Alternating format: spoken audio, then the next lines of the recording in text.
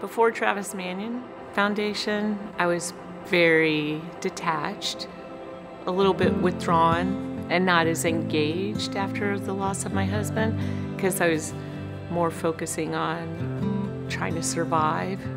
Then with TMF, being with the group and our cohort has meant like a lot. It's very tender to have like-minded people who understand me. They embrace me for who I am.